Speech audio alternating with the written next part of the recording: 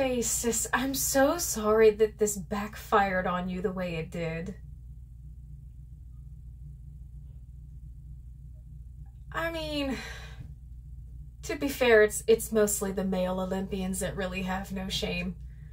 I mean, Aphrodite, you know, included in that group, but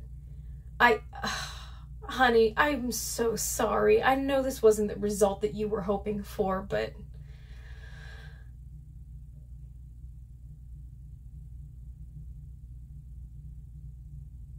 Oh, really?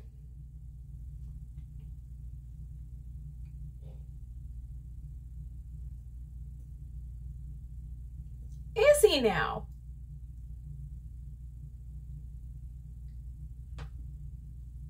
Thanks so much for the heads up.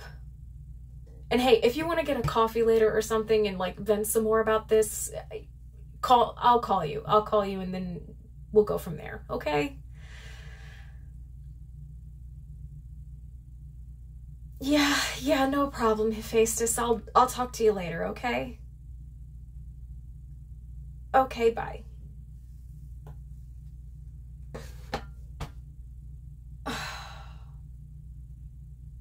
Well, to make a long story short, so the gift that Hephaestus crafted for Aphrodite's birthday was a golden net, a very strong golden net. And the idea was that he was going to string this net above her bed, and when Ares and Aphrodite were going to play duck, duck, goose, the net was supposed to fall down and catch them up.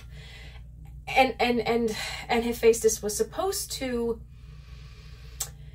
bring other people into the room and basically gawk at Ares and Aphrodite and make fun at them for being caught with each other. And the problem is, a lot of the guys that came in may or may not have alluded to the idea that they wish that they had been stuck in that golden net with Aphrodite instead of Ares. So that didn't work out the way Hephaestus had planned, which is a shame, truly. It really is. But now, apparently, Hephaestus has let me know that Ares is not happy with me.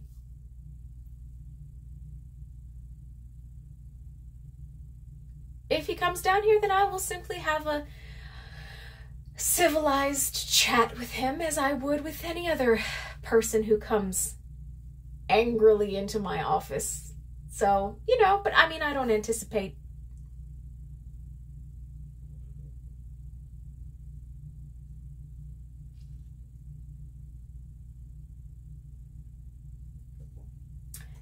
Jack, honey, go get yourself a coffee. Go take a coffee break.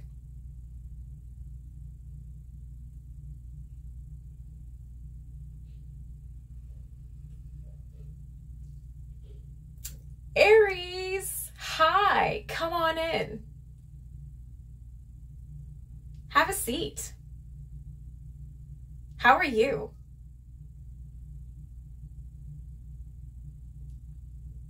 Now that's not very nice, cousin. I didn't set anything up.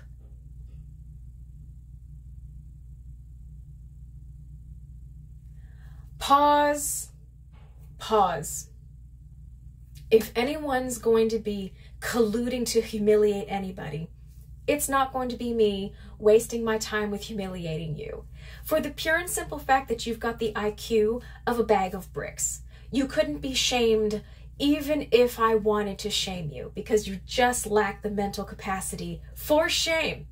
So, if you're going to sit here and try and berate me for making you look like a fool in front of your fellow Olympians, that's not going to work.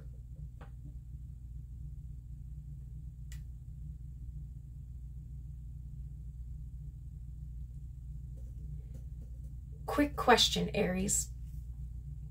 Between the two of us, who's the Olympian? You. That's right. Zeus. is the king god of who exactly? Very good. Very good. So what does that mean?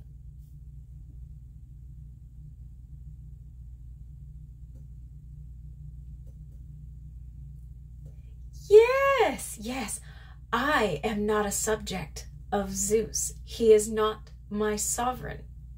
That means I don't fear him. So this whole notion of you bringing daddy down to talk to me about making you look bad isn't really going to work. On top of the fact that, and I don't mean this unkindly, but facts are facts, Zeus doesn't even really like you that much anyway. So, you know.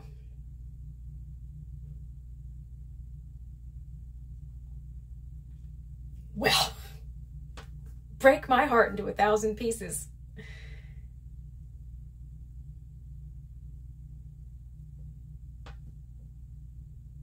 Okay.